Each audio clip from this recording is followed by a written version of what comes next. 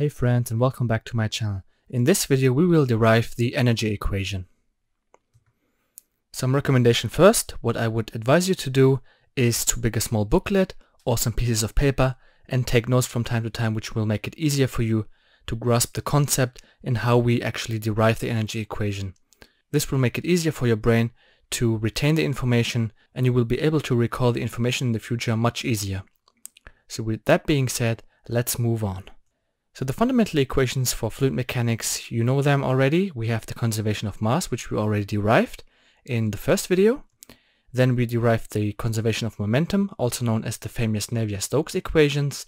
And in this video we will derive the conservation of energy. So let's just recall what the conservation of mass looked like, where we said that the temporal change of mass inside the control volume is the flows into the control volume minus the flows out of the control volume. And what we derived looked something like this, where we had the change of mass in time plus the flow of mass through the boundaries equals 0, so mass is not created or destroyed. And we also said in the derivation of the mass conservation that we can change the surface integral into a volume integral by using Gauss's theorem or the so-called divergence theorem. And the conservation of momentum looked as follows. We had this equation, and by deriving everything we got to this equation, which looked like this, or in a more beautiful form, where we said that we have the Newton's second law of motion, and in a more beautiful form we derived this equation, which really shows you that mass times acceleration equals force, which is nothing else again as Newton's second law of motion. So in this video we will derive the conservation of energy. For that we will also write down in words what the change looks like. So we have the temporal change of internal and kinetic energy inside again of our control volume. We will have a look again in our control volume, which is nothing else than the sum of energy flow in and out of the control volume due to the fluid flow minus the energy flow in and out of the control volume due to heat transfer, plus work done per time by compressive, normal and shear stresses on our control volume, plus external energy input, plus work per time caused by body forces. So that's a lot. But don't worry, we will derive everything step by step. Let's first talk about what incompressible versus compressible means. So for incompressible, we can say that we can use this type of simulation for external flow aerodynamics on vehicles, for instance. We can use it for internal pipe or valve flow, which is used in the oil and water industry. And we can use incompressible flow analysis types for low-speed gas flow without heat transfer. For instance, if we have air and methane, and this can be used, for instance, if we simulate a ventilation duct, for instance. On the other hand, we have compressible flows, and these are, for instance, flows around aircrafts or internal flows for gases where we have high pressure or velocity. So we can say that this can be used for industrial processes. And last but not least, we can use the compressible module in our CFD solver to solve for flow at low speed, but if heat transfer is involved as well. For instance, if we have forced convection for HVAC analysis. So keep that in mind. And stick with me. We have some examples at the end where I show you where we can use the incompressible module and where to use the compressible module. I will also show an example for the Falcon Heavy and what you have to take care of if you want to simulate the Falcon Heavy, and what type of field we actually have to enter, which is namely the field of aerothermodynamics, but we'll get to that at a later point. So what does compressible, the term, actually mean? Compressibility is nothing else than flow is compressible if the pressure or temperature changes due to flow are large enough to cause significant density changes. So we can say that water and oil are predominantly incompressible, and we can say that gases are generally compressible, but the incompressibility assumption works at low speeds and is possible to assume, but that depends on the case, of course. And as I mentioned, if we have high pressure and temperature variations, we should use the compressible module. Please also note that compressible flow analyses are more demanding numerically, so we have additional equations that have to be solved, and we should choose this solver if it is necessary. So for compressible flow we have characteristic number, where we can say up to a certain point we can calculate our domain with the incompressible assumption, and if we are above this threshold, we have to use the compressible module. And that's the well-known Mach number, which is nothing else than the velocity of flow divided by the velocity of the sound.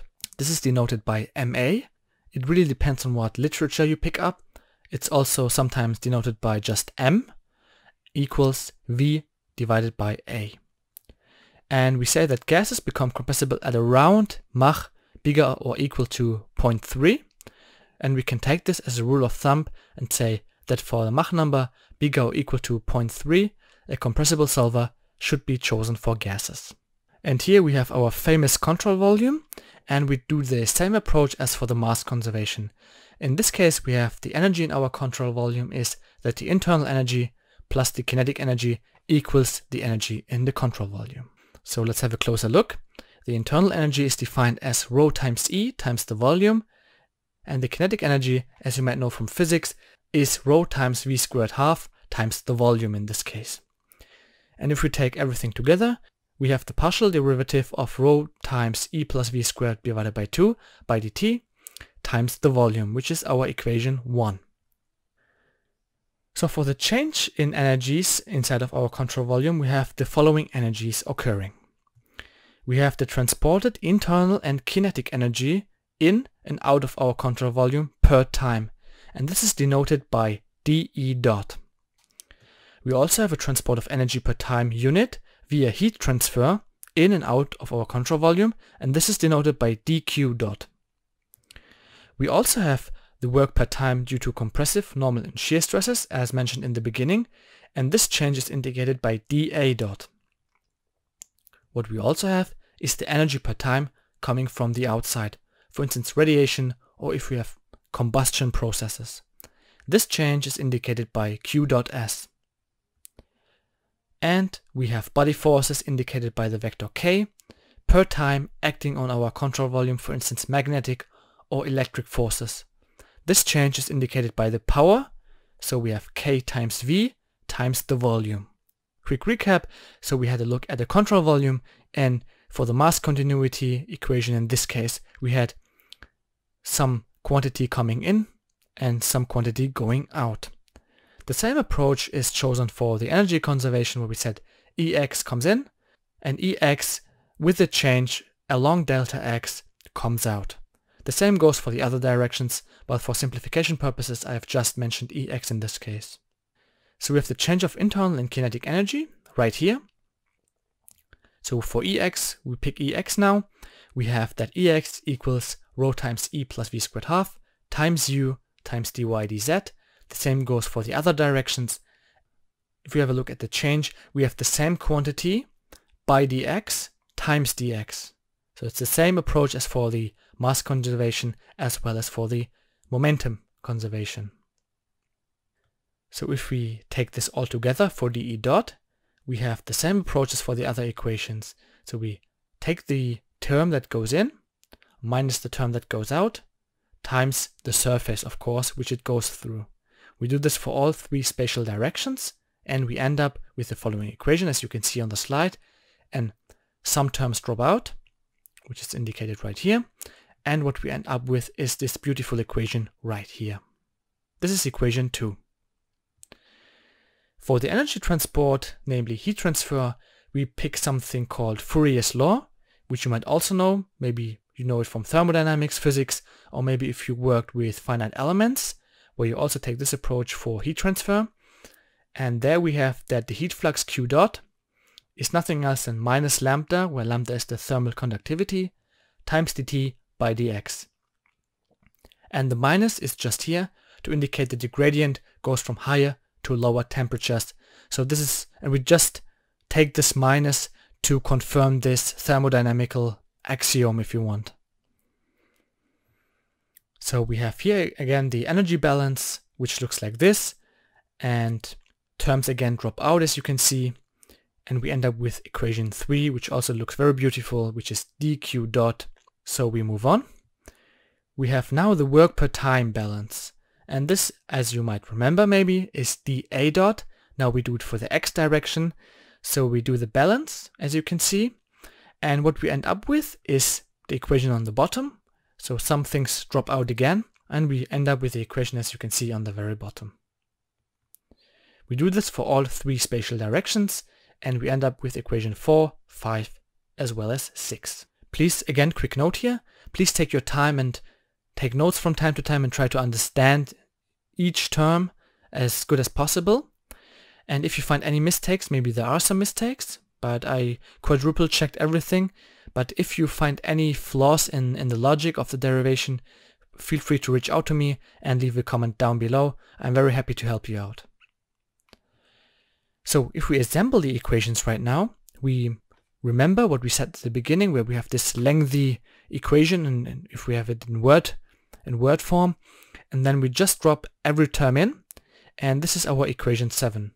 So what we can do is to put in our Stokes hypothesis, which I explained a bit more in the derivation of the momentum equation, so the Navier-Stokes video.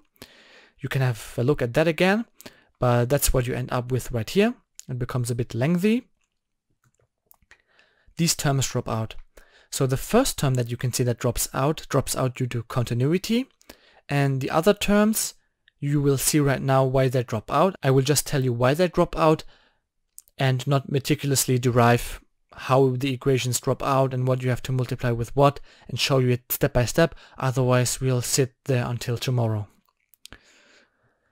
So these are the terms that also vanish, so it's not, the first term is not included. We only have the remaining 5 terms. So these remaining 5 terms are put right here. And what can you do to make them vanish? What you do is you have to recall from the Navier-Stokes equations the following equations for the x, y, and z direction. What you then do is to multiply these equations with u, v, and w respectively, and then you add the equations and subtract them from equation 7. And equation 7 is this one right here. And that's how the terms drop out. So that's a cool exercise that you can do, maybe in your free time, or if you're curious how it works out. But the final equation that we end up with is the following, which looks very beautiful, and this is our equation 8.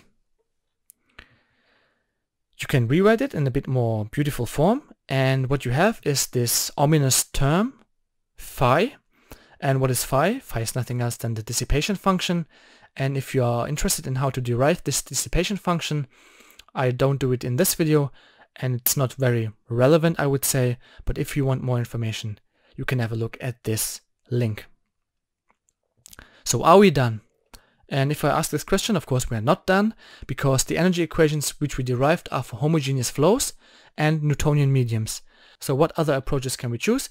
Let's say we want to use the approach for perfect gas, and as you might remember, for perfect gas, the specific heat capacities Cp and Cv are not a function of the temperature. And as you might know from thermodynamics, we have these equations. So we have E equals Cv times T, as well as the enthalpy equals E plus P divided by rho equals Cp times T. And rewriting this is nothing else than E equals Cp times T minus P divided by rho. And we put this into equation 9. And what we end up with is the final form for a perfect gas, which looks like this. So as promised, now some cool examples. Here we have the external flow aerodynamics case, in this case not around a car, but around a Formula 1 car, which has been simulated using SimScale. So for this case we can use the continuity equation and the Navier-Stokes equation in its simplest form. The viscosity is not depending on the temperature, so we have no temperature changes involved right here. Of course you might argue now, okay, the tires for instance generate heat, and maybe you can include that in your simulation, but that's, I would say, cherry picking, and it really depends on what you want to simulate. But in a general case, let's say you want to simulate the flow around a Tesla car, for instance, then you can of course use the incompressible flow module in your CFD tool. What we end up with are 4 equations with 4 unknowns, so we solve for U, V, W, as well as pressure. And as you might know from mathematics, or as we know from mathematics, if we have 4 equations and 4 unknowns, this should be solvable, which is true, but when it comes to implementing this whole solution schemes, etc., this might be a bit tricky, but we will discuss this in a future video where I tell you a little bit more about how to discretize these equations, etc. Moving on, we have something called a torque converter, which you might know if you are a car enthusiast. We can say that the flow inside of this converter is incompressible. However, the oil is subjected to temperature differences, so mu and rho are not constant. So what we have to do is to take the energy equation into account. So we have 5 equations with 5 unknowns, so U, V, W, the pressure as well as the temperature. And this whole method is iterative. So what does it mean? So of course, as I mentioned, we have to solve the energy equation to determine the temperature distribution in our fluid domain. With that, we can determine the density and viscosity distribution. And with iterative, I mean that at the beginning of the calculations, we estimate the density and viscosity distribution in our domain. And this will be calculated using the continuity equation and the navier-stokes equations. Then, by using the energy equations, which we derived, the temperature distribution will be calculated and will be compared to the density and viscosity values that we assumed, and those will be corrected. And this whole procedure continues until the density and the viscosity distribution is not changing anymore. So that's the general procedure, and as I mentioned, we will talk about this in the future on how to actually solve these whole equations. For the next case, we have a look at the compressible flow around an airfoil, so it's a bit more complex. There, U, V, W and pressure as well as the density have to be solved as well. We have the energy equation again that has to be taken into account. So we have again 5 equations with 5 unknowns, and the density can be calculated using the ideal gas law, which is nothing else than P equals rho times R times T. At the end, we will have a look at hot compressible flow. In this case, we will have a look at the Falcon Heavy. So for that, we have, of course, Mach number which are way bigger than 1. Thus, the perfect gas assumption is no longer valid. So we can use the equation 9 as we have derived it. And we also have to make some assumptions about the internal energy, viscosity and thermal conductivity and derive them from other thermodynamical relations. This is a beautiful field which is called aerothermodynamics, and this will also be covered in a future video series or video where I talk about that you also have to take into account chemical processes that take place at very high temperatures, for instance ionization of gases. So stay tuned for that. With that being said, we are already at the end of the video. For potential video topics, as always, feel free to vote down in the comment section. We can talk about turbulence, what forms of the Navier-Stokes equation exist, and how to derive a simple analytical case that we can derive in a quick video. We can talk about the very important topic of wall functions, what is y plus. Also again, the suggestion that we have a look at stability criteria using MATLAB, how to properly manage a CFD project, and hashtag Simulation Sunday, which is already planned, so stay tuned for that as well. And as always, you can download the slides with additional benefits from my Patreon page. Sources are given right here, and with that being said, we are at the end of the video. Thank you so much for watching the video. I really appreciate your support. It's just overwhelming, and I would say, as always, smash the like button. Comment please down in the comment section because the algorithm favors videos which have a lot of comments, and share the video with your friends who might benefit from it, and see you in the next one. And as always, do not forget to keep engineering your mind. Peace.